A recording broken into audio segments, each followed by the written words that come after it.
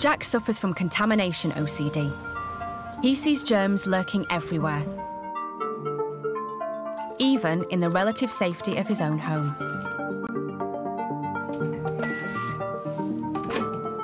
He spends every waking moment avoiding contamination. I've not eaten something with my hands, so with my fingers, since I was 15. Mealtimes are the most stressful part of Jack's day. He has to sterilise everything his food touches. I can't touch the milk handle, so when my milk would, say, get poured into like my porridge, I'd have to have someone there to do it. You know, my mum, who lives with me, she'll be the one that will pour that in. It's a 20-25 minute, half hour sometimes process before I've even eaten. It robs a little bit of dignity from you. The whole time I'm just sitting there thinking, you know, like, this is really pathetic. This is not how my life should be.